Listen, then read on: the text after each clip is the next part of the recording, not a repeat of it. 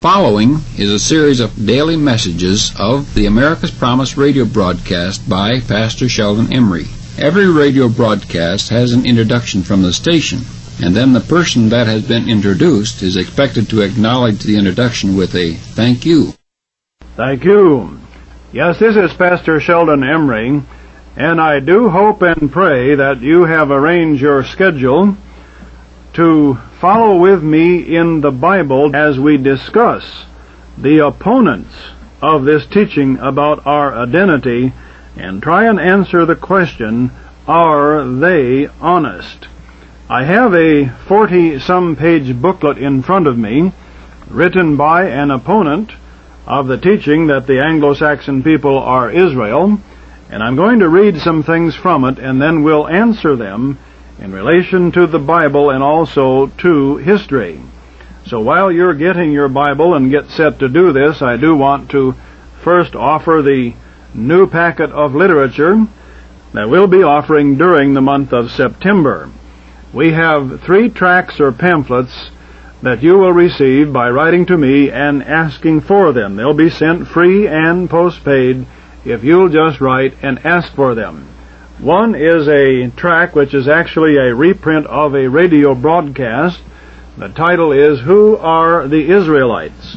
Then on the back of that we have printed a map or a picture of the globe showing, according to prophecy, where the Israel people would be in the end of the age, and I think you'll find it rather interesting. We're also offering a book titled The Rapture of the Saints. The Rapture of the Saints. Now this ordinarily sells for $1.25 on our book list. We're going to be offering it free because I think this subject is so important, especially in this day. This is written by a Scottish minister, and I want to read what we say about it on our list of books. Quote, proves the Catholic origin of the false doctrine of the secret pre-tribulation catching away of the believers. This rapture doctrine is now taught in most Protestant churches as if it were true. The Antichrists have martyred more than 50 million Christians in the last 50 years, yet foolish churchgoers are told the great tribulation is yet in the future and they will be raptured prior to it. Read this book, then lend it to a rapture-deceived friend in Pentecostal or fundamental church. And the book is listed at $1.25 on our book list. We'll send it to you free with the September packet of literature, along with my tract, Who Are the Israelites, and also another one which I wrote titled, Where is Your Soul After Death? Where is Your Soul After Death? That's not a long one, but it certainly has brought a lot of comments to me via the mail after people read it. My address is Pastor Emry, America's Promise, Box 5334, Phoenix, Arizona. The zip code is 85010. Also, I think we will offer a large book, a 186-page book, with the title, Tracing Our Ancestors. And that you can have for an offering of $2.50 toward this ministry. This book was written by a Mr. Haberman, originally published in 1932, about 40 years ago. The book, Tracing Our Ancestors, and you can have that along with the August packet if you'll send an offering of $2.50 to America's Promise, Box 5334, Phoenix, Arizona. As of this date, I do not know of any person who has ever read this book, Tracing Our Ancestors, except that they came to the conclusion we in truth were the descendants of the lost tribes of Israel. And I'm going to have some more to say about those lost tribes of Israel as we read and discuss this other booklet that opposes our teaching. This booklet I have here, which was sent to me by a radio listener, is titled Anglo-Israelism, Refuse the Refuse. And he begins the book by saying that the teaching that the Anglo-Saxon people are Israel is actually refuse, And he does that by quoting part of some verses of Scripture in the 3rd chapter of Philippians. So if you have your Bible, you turn to Philippians 3, and I'll read what he says in here, and then we'll read from the Bible itself. The man begins the first part of his booklet, quote, "Refuse is the most fitting term Paul could find for all of his undoubted physical advantages. We, he says, are the circumcision who are offering divine service to God in spirit and are glorying in Christ Jesus and have no confidence in the flesh." He goes on, "And am even I having confidence in the flesh also? If any other one is presuming to have confidence in the flesh, I rather. Circumcision the 8th day, of the race of Israel, of the tribe of Benjamin, a Hebrew of Hebrews, but what things were gained to me, these I have deemed a forfeit because of Christ, and I am deeming it to be refuse, that I may be gaining Christ." That's the end of his quote of the Scripture. You see that he skipped quite a bit of those first 8 verses. And part of what he skipped was in verse 8. He quoted the last part, but he didn't quote all of it. Here is verse 8 in the King James. "Yea, doubtless, and I count all things but loss for the excellency of the knowledge of Christ Jesus my Lord, for whom I have suffered the loss of all things, and do count them but dung, that I may win Christ." In other words, what Paul is actually calling dung is not his Israelite ancestry, but the things he has lost. Now, what did Paul lose? He did not lose his Benjamite forefathers. He did not lose the knowledge that he was of the Israel race.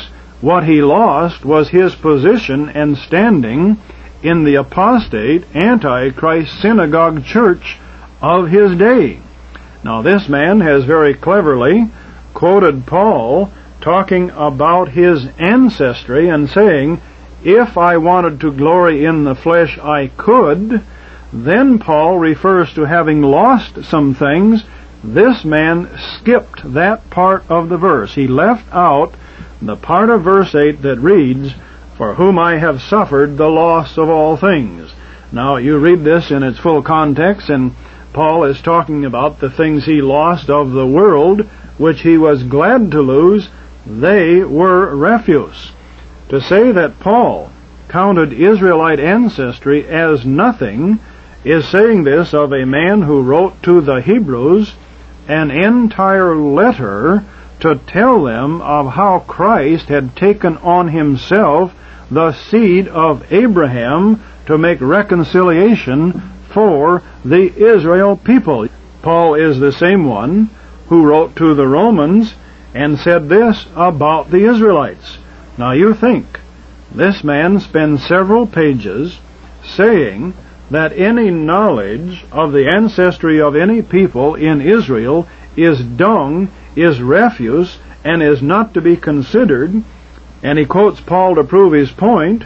This is the same Paul who wrote in the 9th chapter of Romans, speaking of his brethren, verse 3, "For I could wish that myself were accursed from Christ for my brethren, my kinsmen according to the flesh, who are Israelites." And listen to what Paul says about the Israelites. "To whom pertaineth the adoption, and the glory, and the covenants, and the giving of the law, and the service of God, and the promises." In other words, all of these great and glorious things of the Scripture, Paul says they belong to the Israelites. Now this man says, anyone who claims he's an Israelite, why, that's refuse, and that's dung. Paul goes on about these Israelites, whose are the fathers, and of whom as concerning the flesh Christ came, who is over all, God blessed forever. Amen. Paul said Christ came to the Israelites. Jesus Christ said that twice according to the Gospels. He said, "I am not sent but unto the lost sheep of the house of Israel." And here this man says that those of us who preach that the Anglo-Saxons have some special place in the plan of God because they're Israel, why we're preaching refuse and dung. The writer of this article goes on and says that he was interested in this Israelite identity, and he read many things on Anglo-Israelism and devoured all the books that he could find on the pyramid and about Great Britain and the United States and so on. And then he says, but he read the Bible and, quote, I saw no advantage whatever in being an Israelite, for I had lost all standing in the flesh by crucifixion with Christ, and now my all was in him.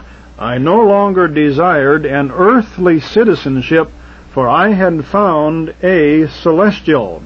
Then he goes on and claims that one of the reasons that Anglo-Israelism is wrong, he says this: essentially, Anglo-Israelism has three features of the apostasy. It is terrestrial, it is an enemy of the cross, and it has confidence in the flesh. And then he says one of the marks of apostasy is the teaching of earthly things. Well, I guess John must have been an apostate when he wrote the book of Revelation then, because John wrote that the 24 elders who sang praises to God in John's vision in the 5th chapter sang this to the great God Almighty, and has made us unto our God kings and priests, and we shall reign on the earth. Now this man says to have anything to do with the earth or earthly things is apostasy. He says being terrestrial is part of the great apostasy. Well, brother, sister, the teaching of the Bible is that Jesus Christ is going to return to earth and set up a kingdom here on the earth. And this man calls this dung and apostasy and everything else. Using that same interpretation, Abraham, Isaac, Jacob, and Sarah must have all been apostates, for Paul wrote of them in the 11th chapter of Hebrews, verse 13, these all died in the faith, not having received the promises, but having seen them afar off, and were persuaded of them, and embraced them, and confessed that they were strangers and pilgrims on the earth. And then the next verse tells what they looked forward to. For they that say such things declare plainly that they seek a country. What did Abraham look for? Well, he looked for a country, and in the 4th chapter of Romans, Paul calls Abraham heir of the world. Heir of the world. And here these opponents of our Israelite identity, they say, because we teach so much about the world, that we are apostate, that we are minding fleshly and earthly things, and our teaching is dung. Following his reasoning, our Lord Jesus Christ must have also been an apostate, because Jesus Christ taught of the earth. In Matthew 13 is the parable of the tares and the wheat. Begins this way in verse 24, Jesus Christ said, the kingdom of heaven is likened unto a man which sowed good seed in his field. Then he gave the parable, and then he interpreted it, including verse 38, the field is the world. The field is the world. How anyone can read Christ's parables and not understand that the kingdom of which he spoke is on the earth is beyond me, and how any man can then read that and then say that those of us who preach the kingdom of God on the earth, that we are apostate and earthly, and we are preaching dung, is far beyond the bounds of reason. He says this of Anglo-Israelism, quote, it opposes the great truth of the crucifixion, that not only was Christ crucified on Golgotha, but that the world which crucified him is utterly at enmity with God. It gives the Israelite a superior position upon no other ground than his physical descent. In other words, he is saying, and he says this in several different ways in the first few pages, that we, in effect, who teach that the Anglo-Saxons are Israel, are teaching salvation by race. Well, brother, sister, I defy you to show me or tell me or give me the writings of any man who teaches that the Anglo-Saxon people are Israel, but that same man recognizes that the prophecies and the fulfillment of the prophecies to Israel are coming to pass only because of the shed blood of the Lord Jesus Christ. We of all people are those who teach the full gospel of the Lord Jesus Christ. Paul spoke of this in the 15th chapter of Romans when he wrote of Jesus Christ in verse 8, "Now I say that Jesus Christ was a minister of the circumcision for the truth of God, to confirm the promises made unto the fathers." In the Old Testament, Jesus Christ is spoken of as the messenger of the covenant. Malachi writes of him that way, and so does Daniel. To whom did Christ come? Well, he came to Israel to confirm the promises made unto the fathers. And what were those promises? Well, those promises were that God Almighty would redeem Israel to himself and set up a kingdom of justice and righteousness upon the earth. And those of us who teach that and who believe that, this man has the audacity to call us apostates and say, well, we're teaching earthly things. The apostles themselves had only one question after Jesus Christ taught them for 40 days. In Acts 1 is the story of what Jesus Christ did after his resurrection and before his ascension.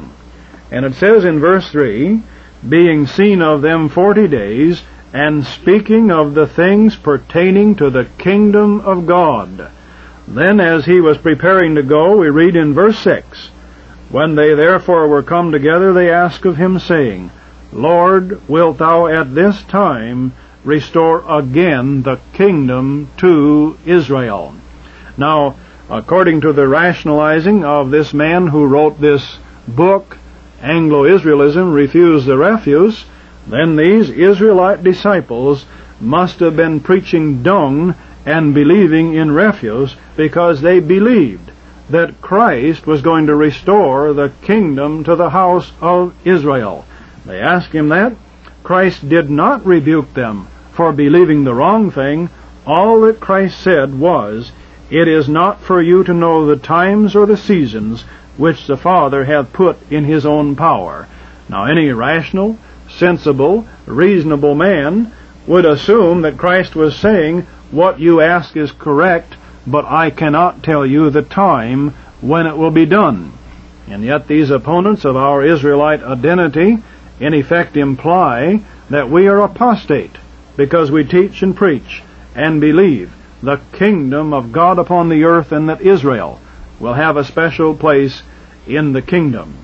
After going on and castigating us a little further, he says of being an Israelite, quote, "It is no advantage whatever to be an Israelite today. In practical effect, it is an immense hindrance, for it breeds fleshly pride and national hypocrisy, and distorts the Scriptures to drag God's grace in the dust. It is earthly, soulish, and counter to the cross, so that they glory in their shame." Well, brother, sister, I know hundreds of good Christian people who know they are the Israel of God by birth, and I defy you to find a better, more humble group of Christians in the world today. The knowledge that we are Israel and that Christ died for us, was resurrected from the dead to fulfill the prophecies given to our fathers through Abraham, Isaac, and Jacob, is one of the most